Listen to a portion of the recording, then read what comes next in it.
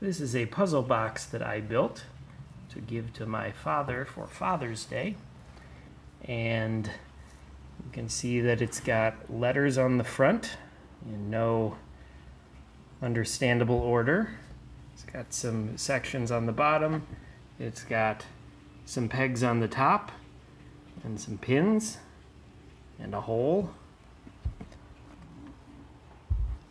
On this side you've got some connectors, numbers 0 through 9, and some LEDs. On the back side, you can see there are some hinges. You've got some security screw bits here. No idea what's behind that.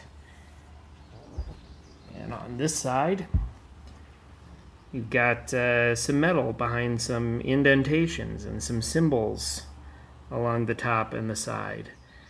There's something going on down here, but you can't do anything with it.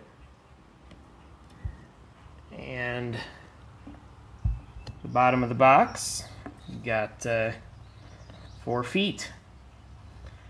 So the point here is to open this puzzle box, and I didn't give much explanation as to what should be done here. So the first step,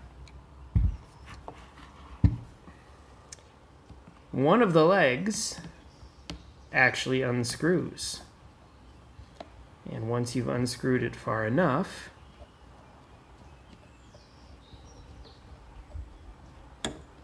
this drawer, now that we know it's a drawer, has popped open. Inside this drawer, we've got 5 magnets and what looks like it might be a clue. There's a hole here in the corner that the threaded leg screwed up through in order to keep this from popping out. If we look at this note here, we can take out the 5 magnets.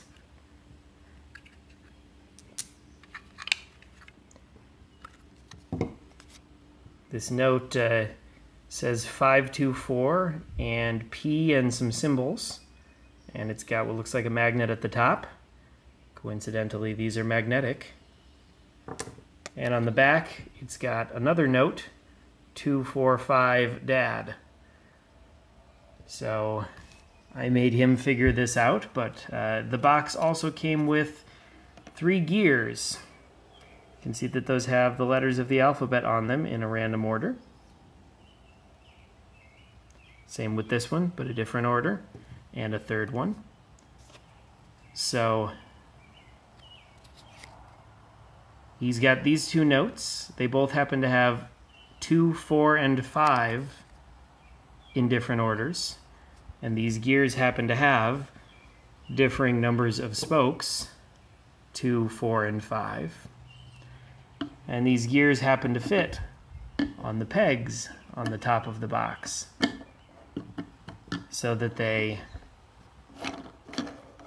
mesh with each other.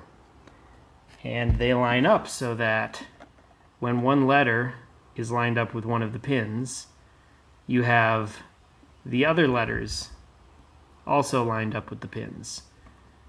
So there's some kind of decoding that can go on here. And if you were to take 2, 4, 5 Dad, that's giving him the hint to set the gears up as 2, 4, and 5, and to line them up with the word Dad,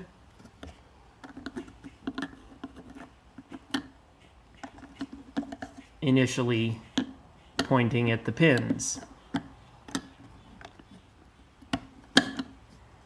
so that this combination is the one that's going to be able to decode a message for him.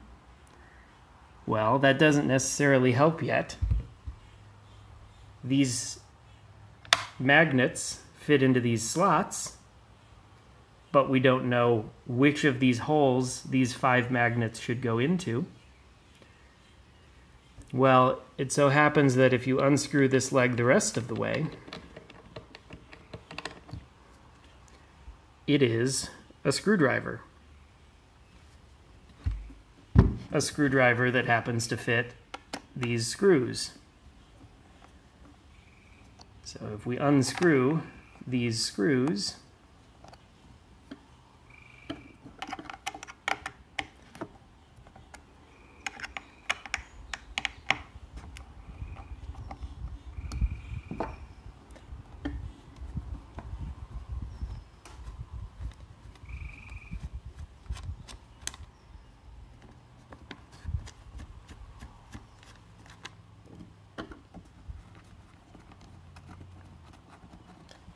this panel will come loose.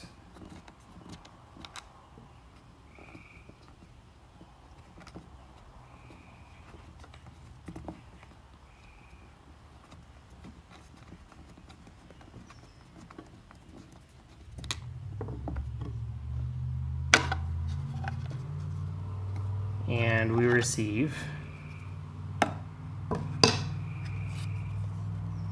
a plate with holes in it that happens to match this symbol. Well, if we come back around to the front of the box,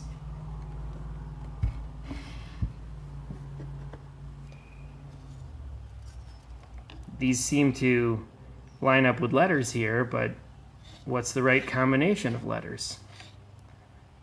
Well, this happens to have magnets in it so that it only sits at one place on the box. And this combination,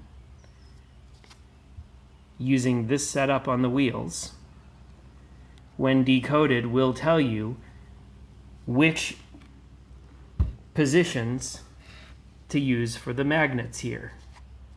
Actually, it will tell you which 5 letters to feed into this combination on the gears on the top, which also have symbols on the back side.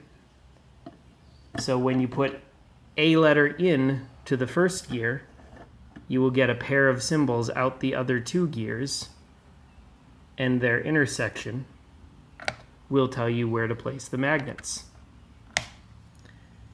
So if we place the magnets in the right combination, we hear a noise. This drawer was previously closed and has popped out. If we pull this drawer out, we have some kind of cable and another card. This one only has one side, but it's talking about B and a combination for the gears.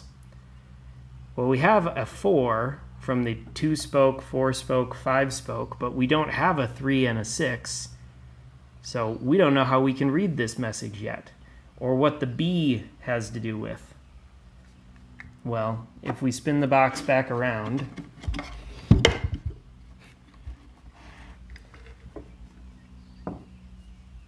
this plate has 2 sides, an A side and a B side. Well, it doesn't go where it previously fit. It fits elsewhere in one spot, and one spot only. Well, this message we can't yet decode because we don't have the 3 and the 6-spoke gear.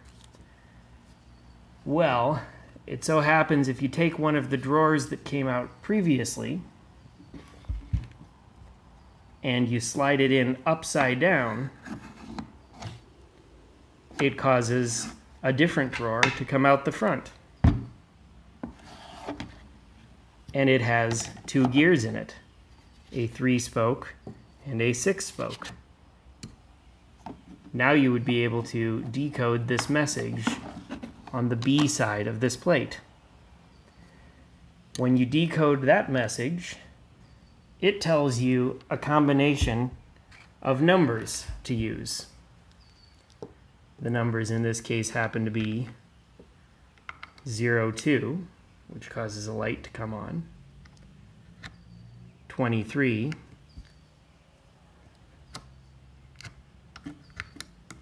15,